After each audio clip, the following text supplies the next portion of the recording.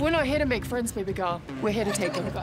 These outsiders coming into the AEW locker room have this sense of superiority or entitlement, like they're better than these women that have been grinding and building this division up since day one. If you're making people angry, you're generating a reaction. Where are you, Jamie? If you screw over my friends like that, you screw over me.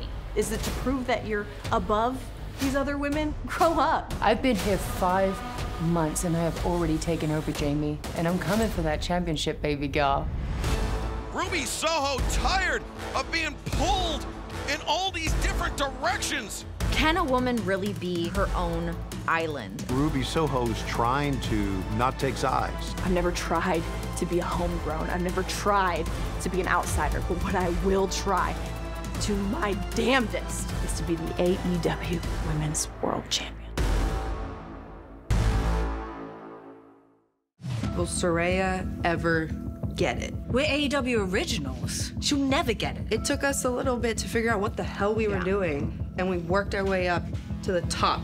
Yeah! Hey, where are you, Jamie? Before, I would have considered Saraya a diamond in the rough. Now, I'd consider her more of a dime a dozen. The homegrown talent thing against the athletes coming in from the outside is real. Ruby, those are your girls. I had nothing to do with that. Ruby Soho is just caught in the middle of all of this. She's caught in the middle. She doesn't know what side to play on. Is she homegrown? Is she an outsider? I'm neither. I'm just Ruby. No, Ruby. Right onto Saraya. Ruby, she rolls a bridge. Did she get her? And gets the win. Saraya giving Ruby Soho an earful. She's saying, you're with us. Ruby screaming, enough.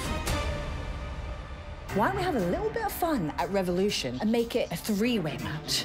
With everything that's been going on the last few weeks, and this whole conversation about where I belong and who I am, winning the AEW Women's World Championship at Revolution will solidify the fact that I've always just been me.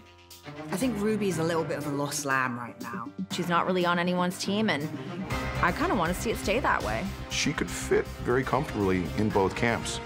But I think Ruby Soho is focused on one thing, and that's becoming AEW Women's World Champion. She's the underdog. And man, she's got a great heart. We've seen her bleed, we've seen her suffer, and continue to fight. She's gonna pull this spray out. Ruby Soho charging to the ring. As for Ruby, we go way back. And you can't run away from who you are, because I know who you are, you know who you are, and everyone else is gonna find out exactly who you are. The AEW Women's Championship is what's at stake at Revolution. I don't care if it's 2 women, 10 women, anybody. I know the responsibility and the weight that this holds, and everybody's gonna understand and see again why Hayter hits hard.